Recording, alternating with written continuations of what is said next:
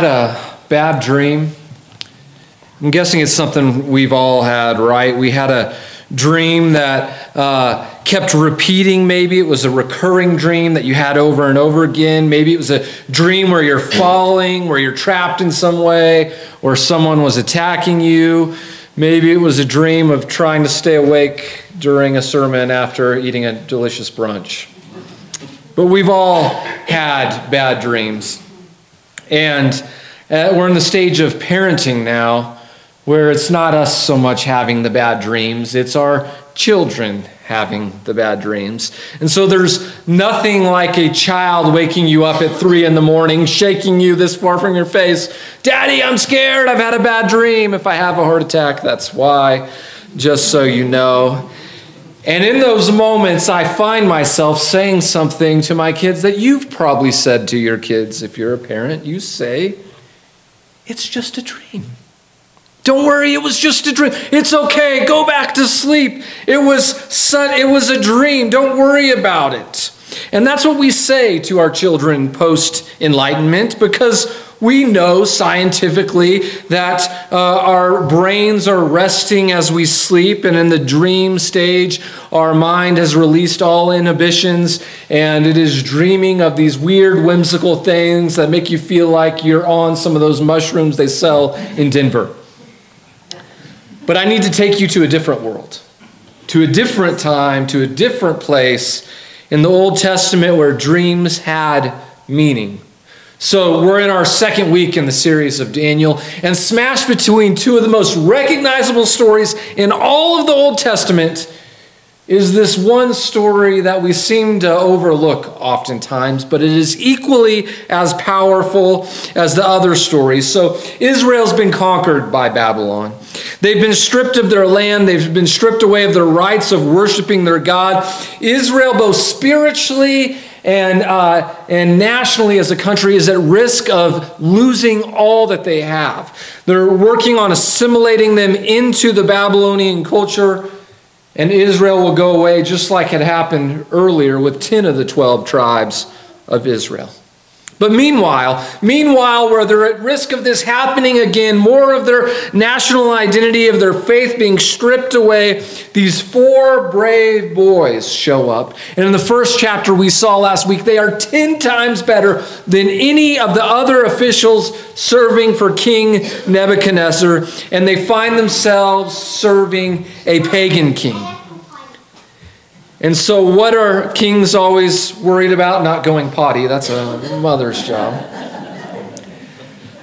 Kings are always worried about their kingdoms. They're always worried about keeping the throne, holding on to power. That's where we're going to find King Nebuchadnezzar, because really, well, we're kind of deep down like toddlers. We like to say, oh, that's mine.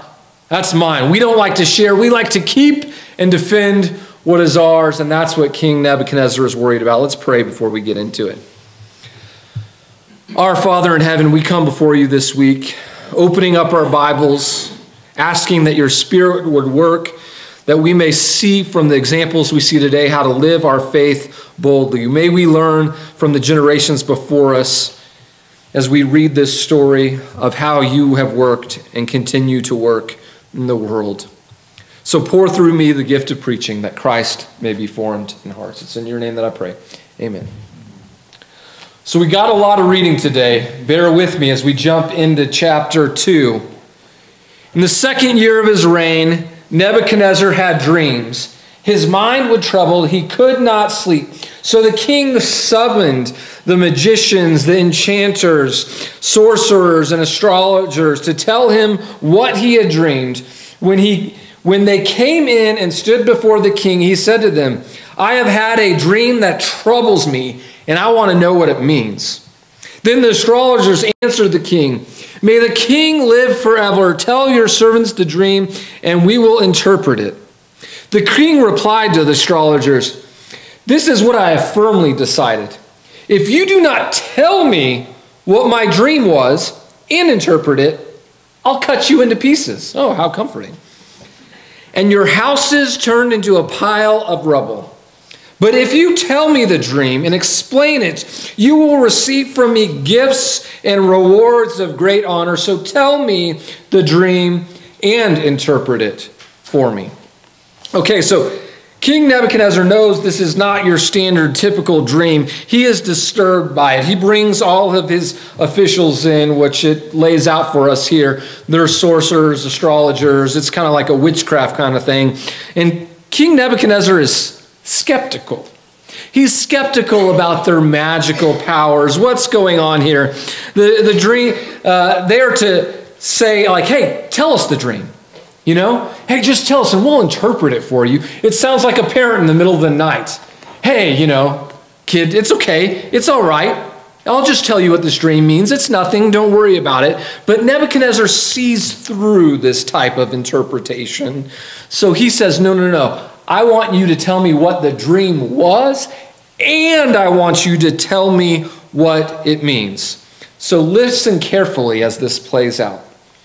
Once more, they replied, let the king tell his servants the dream, and we will interpret it. Then the king answered, I am certain. I went too far ahead. The astrologers answered the king, there is no one on earth who can do what the king asks. No king, however great and mighty, has ever asked such a thing of any magician or incantor or astrologer. What the king asks is too difficult. No one can reveal it to the king except the gods, and they do not live among humans. The astrologers are saying, whoa, King Nebuchadnezzar, what you are asking is impossible. Do not ask us to do this. In fact, they're saying no human can do this. No one's ever done this before. And the pagan officials lay the foundation for the conflict we see in chapter 2. They give this statement. Did you catch it in verse 11? Only a God could do this. But gods, they don't live among us. They live in heaven somewhere else. Verse 11 is a dare. Like, oh, if there's a God that can do this, I dare this God to do this. And it reminds us, what is the purpose of Daniel? Well, the purpose of Daniel is to remember and remind us that most of Christianity, most of the times of Scripture, were lived in exile. And as we increasingly move more and more to a time where Christianity is in exile, it answers two really big questions for us. Where is God when all seems to be lost? And how is God working when it seems like God has maybe given up on us? So with careful eyes, I want you to keep these two questions in mind. And may you have eyes to see, and may God bless you with this story coming alive to you as we read this.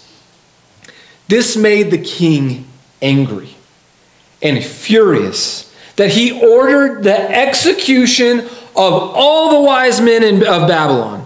So the decree was issued to put the wise men to death, and men were sent looking for Daniel and his friends to put them to death. This is the problem with kings.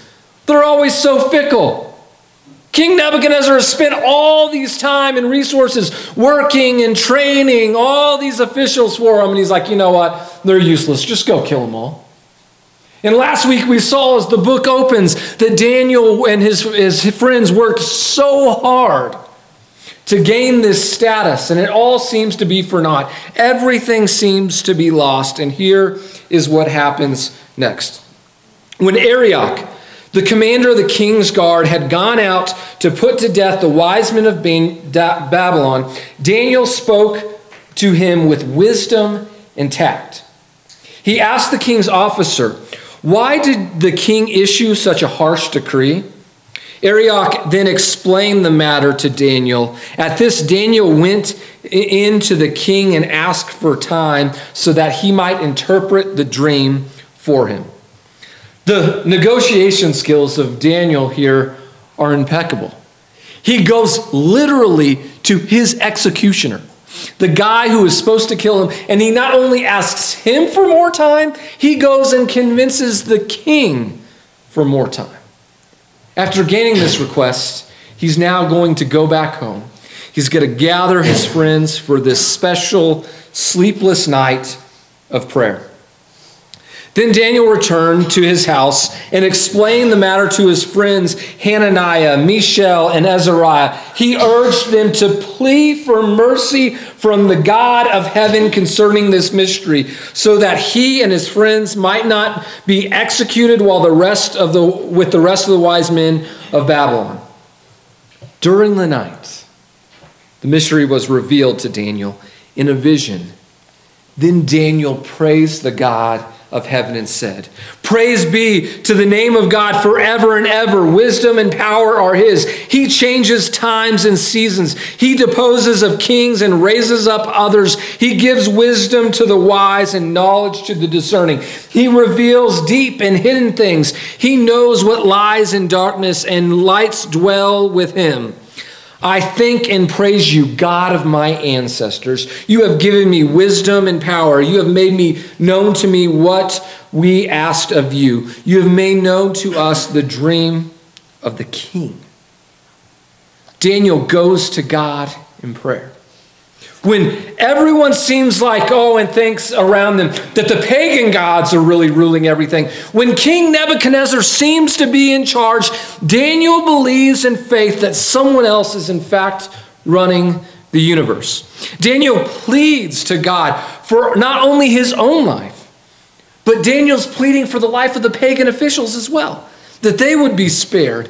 And remarkably, God answers this request, this petition of Daniel, and grants him not only what the dream was, but the meaning of the dream. And Daniel does something here that we can all learn from. Because Daniel's been granted this, but Daniel hasn't gone before the king yet. But before the conflict is even resolved, Daniel starts to worship. He has this beautiful poem of a prayer thanking God for how God is working in the world before the change even happens.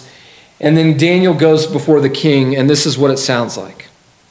Then Daniel went to Arioch, whom the king had appointed to execute the wise men in Babylon, and said, "Do not execute the wise men of Babylon. Take me to the king, and I will interpret his dream for them."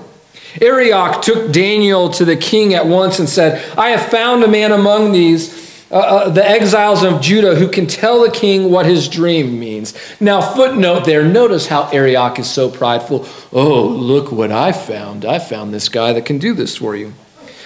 Then the king asked Daniel, "Are you able to tell me what I saw in my dream and interpret it?"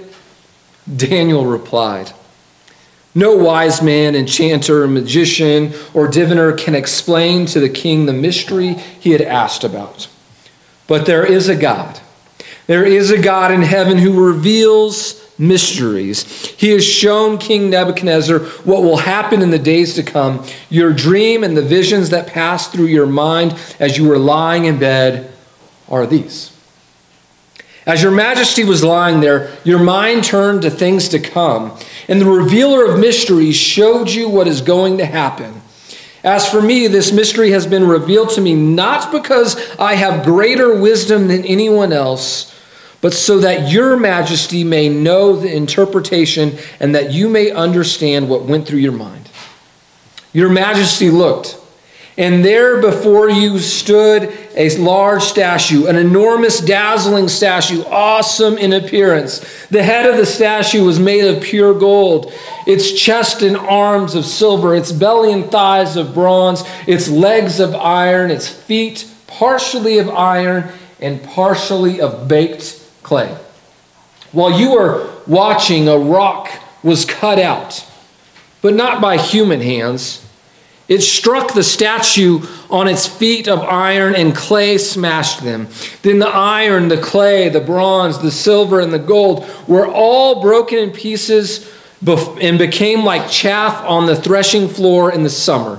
The wind swept them away without leaving a trace, but the rock that struck the statue became a huge mountain and filled the whole earth. This was the dream.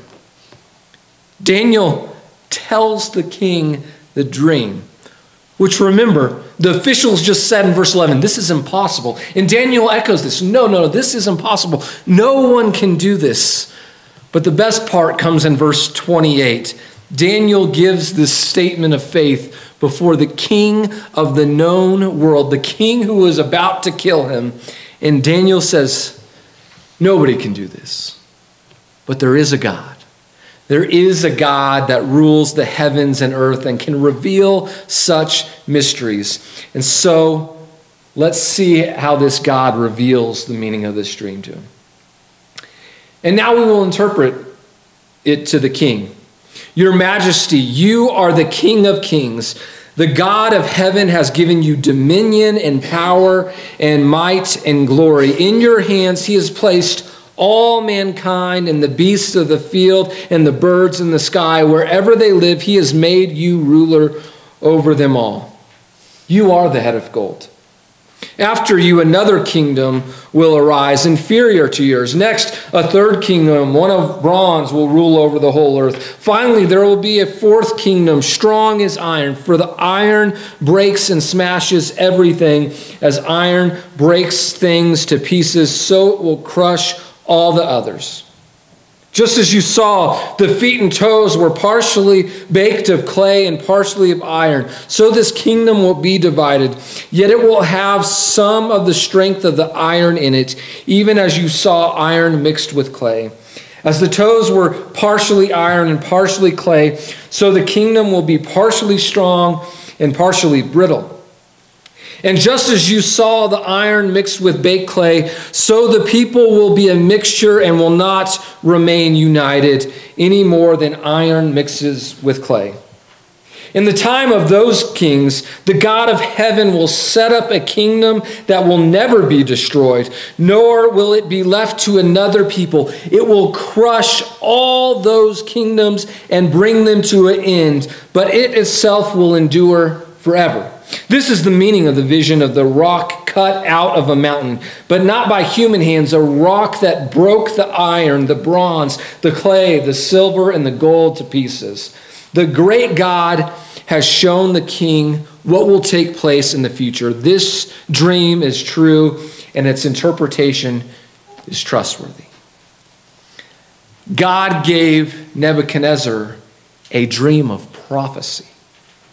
You know what's interesting is God not only gave Daniel the interpretation of the dream, we now have history on our side to prove that this dream came true.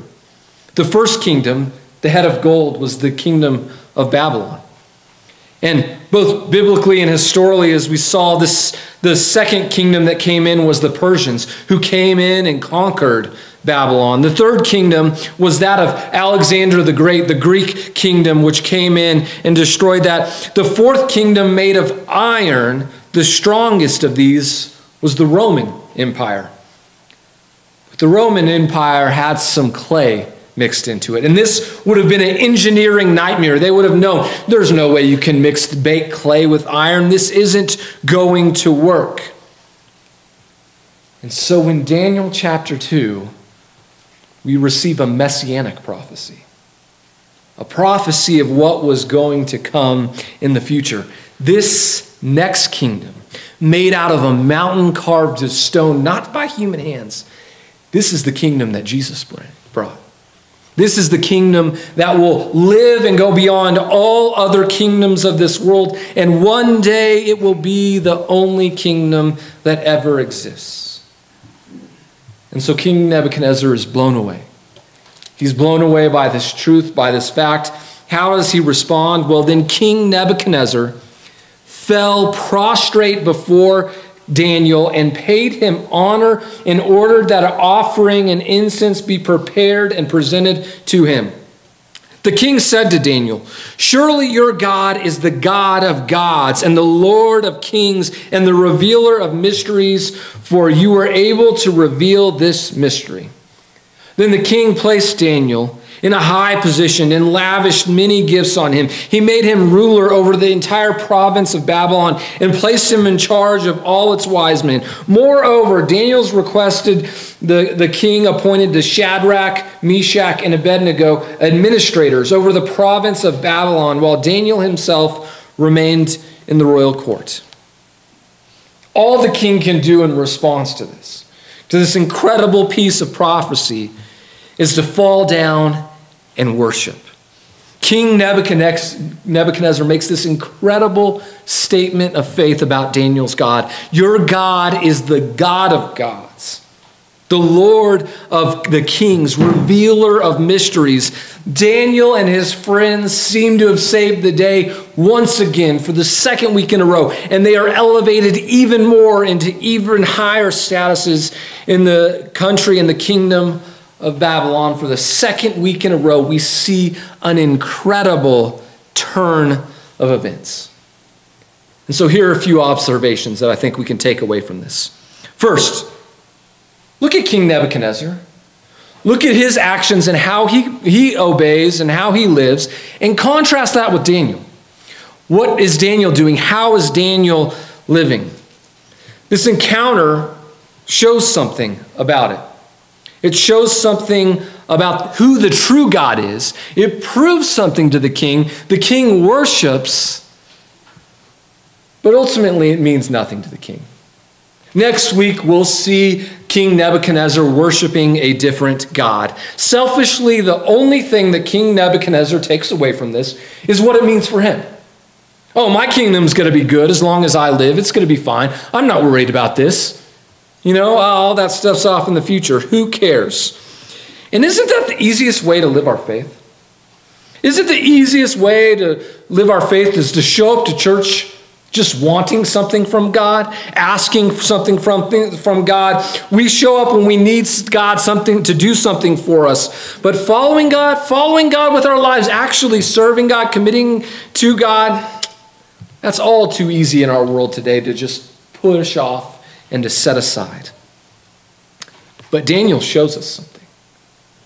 Daniel doesn't just sit back idly waiting for God to do something in our life. No, Daniel takes action. His faith means something to him. Daniel is willing to follow God wherever God leads him. And if that means talking to the executioner, if that means going to the king before himself, Daniel will do so because Daniel believes that he can partner with God. He believes God's the one ruling the universe, and he believes in the power of prayer. He believes that he can go home and pray and beg God all night, and God will reveal his mysteries and power to him. And so here's a deep truth we really need to hear sometimes. Sometimes we will bring people before God. We will show them how God is working in their lives. And in the moment, it will feel so amazing. They'll be on such a spiritual high. Everything will seem to be great.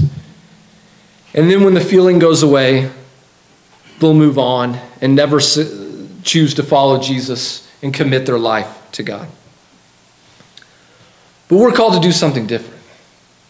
We have to make a choice in our life, each of us ourselves. Is our faith just going to be that of a spiritual high where we show up and we say, look, God, what you have done for me, and then we leave God to work for himself, and we never choose to work in God's kingdom? We have a decision to make. But Daniel models something else for us. Daniel models for us the correct way to live our lives, how to join God in his world, how to complete this mission, how to commit our lives to Christ, to God's kingdom, to serving him. And this story also highlights something else that might seem a little strange to us in our world today.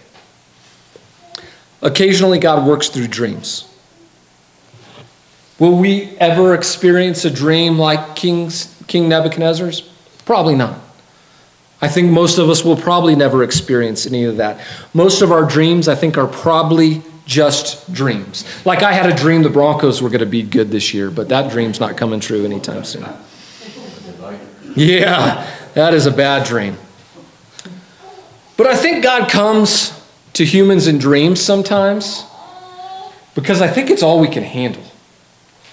I mean, whenever the angels come, it's a pretty big freak out moment, right? And people are like, whoa, terrible. And the angel usually has to say first off, it's okay, calm down, it's going to be all right. Moses got the closest to seeing God, and seeing God was too much for him, right? He had to hide in the cleft of the rock. God had to place his hand over it. He's glowing after it. We can't get that close to God because mortally we just can't handle it. So I think God comes to us in dreams in the calm of the night because God can sometimes communicate things to man in a way that we can handle and understand it. See, this dream, this story oddly sounds a lot like another Old Testament story from the book of Genesis, when Joseph was called before Pharaoh to interpret dreams. And then because of this dream he interpreted, got placed in charge of the Egyptian armies and world and saved many of those people. That's what this dream's like. I think of another dream of another Joseph. When Joseph is like, sure, Mary, you're pregnant, and sure, it was the Son of God. And it took an angel coming to Joseph in a dream saying, no, it's going to be all right. And you know what? It's easy to hear those dreams and to just think of them as bedtime stories. But you know what's powerful about those dreams? Those same dreams that were given to those people changed our lives, but the power of those same dreams is the power that saves and sets you and I free. So let me tell you of another dream that occurred after the Bible was written that changed history for you and I. See, for almost 300 years, Christians were heavily persecuted. They dreamed of a day that would change. That was this persecution until the Roman emperor named Constantine had a dream. He had a dream where he saw an image of a cross in the sky, and it said, by this sign you will conquer. That's what Jesus said to him. By this sign you will conquer. It was a dream for Christians. It was a dream that one day they would not face heavy persecution. And one day they woke up and that dream became a reality. Could you imagine what it would have been like to have been the Christians living in that generation? They were like, you're seeing your loved ones, your fellow believers dying in the Colosseum. And then one day, Christianity becomes the religion of Rome. It would have been unbelievable. It was a miraculous dream that really ended the major prosecution of the early church and set up the stage for Christianity's spread throughout the entire world. You know what that moment was? That moment was when the clay met the iron and all of it crumbled over and the stone carved out of a mountain conquered it. And this leads me to this last point. Daniel 2 gives us unsurpassable hope because of our citizenship. You know what? It's pretty cool being an American citizen. We have so many blessings. We have so many great things. We are afforded so many opportunities, so many blessings that we will never understand just because we are American citizens. It reminds me a lot of the Apostle Paul. Because of his Roman citizenship, he was able to do so many incredible things. We benefit greatly from being American citizens. But let's not forget this. The best citizenship that we could ever ask for, that we could ever want, that we could ever desire is to be citizens of the kingdom of God. Amen. The kingdom of God is the only kingdom that will last forever. We consider this truth, this joy. We get to respond with a joyful confidence, knowing that the Lord has everything under control, even when life might seem chaotic. And that one day God is going to bring all of this together. Heaven will come down and we will live with him forever in God's kingdom. Now, in the meantime, we still have work to do. Work to do everything we can to alleviate suffering, to make this world a safer, happier, better place. But however, it means something. And this is great joy in difficult times. Ultimately, our hope isn't in human laws. It's not in political alliances. It's not in moral crusades. Our hope is in the Lord, the unmovable mountain. So Daniel 2, verse 44 reminds us the only kingdom that will stand forever is Christ's kingdom. So let me give you some hope as I share with you this final story. A few emperors after Constantine came the Roman Emperor Julian, who hated Christians. He thought the way to make Rome better was to go back and worshiping the Greek gods. He wanted to get rid of this Christianity. And he happened to be battling the Persians in war. He was fighting them in battle when a spear went through him and pierced his liver. Much of the country was very anxious. What would happen after this? Especially his followers. And it's said that one of his closest followers or supporters was so worried about this, was angry, was anxious. What's going to happen to Emperor Julian? And so he comes across a Christian. And he says this weird line to him in his anxiety. He said, "Hey, what's the carpenter's son doing right now?" I mean, what kind of a jerk makes this kind of statement? Oh, the carpenter's son. Oh, my God is recovering from surgery right now, having his liver pierced. What's your carpenter's son doing? He died on a cross. What is he doing? And this Christian in Antioch said this line to him that I cannot get over. This Christian in Antioch says, "The maker of the world, of the heavens and earth, is that whom you call the carpenter's son. That guy is currently employed in making a coffin for your king." And you know what? A few days later, word came that Emperor Julian had died in battle from that spear piercing his liver. And this is where Daniel 2 leaves us today. This is where it sets with us. I leave you with this fact today that gives us peace, is that Jesus has a coffin for every single empire and every single emperor. The only true security this life has to offer is in the kingdom of God. And history has proved that true to this point, and I believe in faith it will continue to do so.